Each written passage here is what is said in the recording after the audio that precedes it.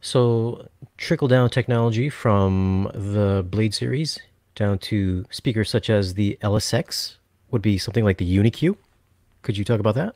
Yeah, UniQ, Yep. and bracing. So there's two things I want to touch on as quickly as I can here because the UniQ is the thing that we all see, and I'm going to save a little bit of time to talk about UniQ in depth. But one of the things that matches in terms of technology, obviously, it's going to be different in sort of in execution. But the bracing technology that we put into Blade is phenomenal, and literally you can take a quarter or a nickel and put it up on top of there and drive them at 105 dB, and you will not topple that nickel over.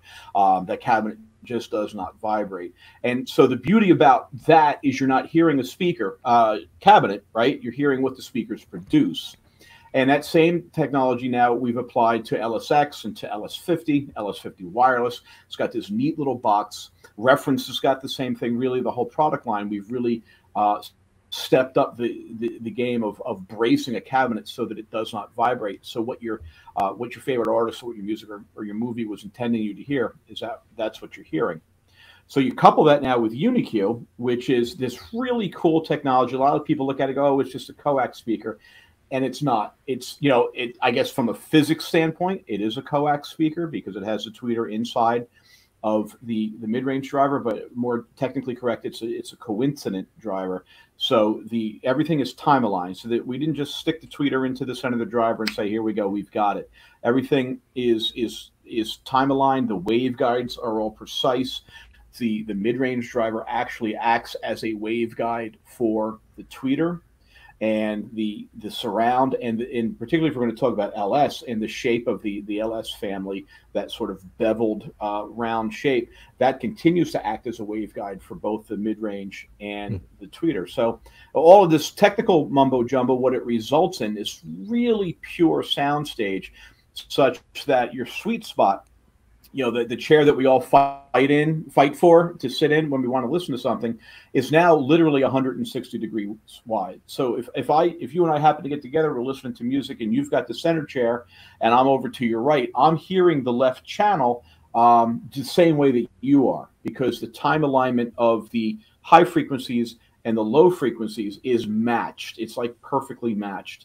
So what we wanted to escape, what we tried to fix, was a design flaw in most speakers, that if you had the tweeter here and you have the mid-range here, you have the same sound leaving from two places at the same time. Well, right, it's like the train from Chicago and the train from St. Louis. They arrive in New York at different times, and that's what happens with sound. And your brain is not able to process that sound as cleanly as it should. So what we've done is, by precisely placing this tweeter in the center of the mid-range, we've aligned that time so that no matter where you're sitting in the room, the sound is arriving at your ears at the same time. It's pretty phenomenal. The sound stage is just amazing that it develops. Yeah, I concur. I have them on my desk right now. I use them as my monitors. Um, Yeah. what's Can you explain the tangerine? Like, why'd you call it tangerine?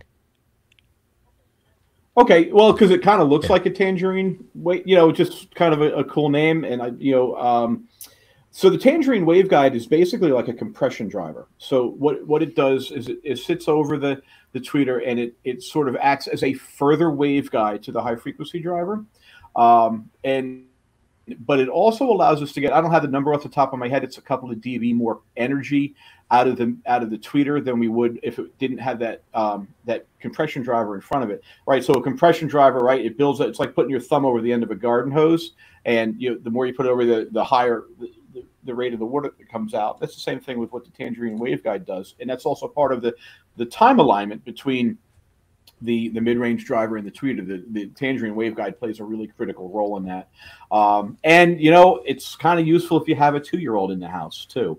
That was just a happy sort of thing that we got from it, but that's not why we designed it.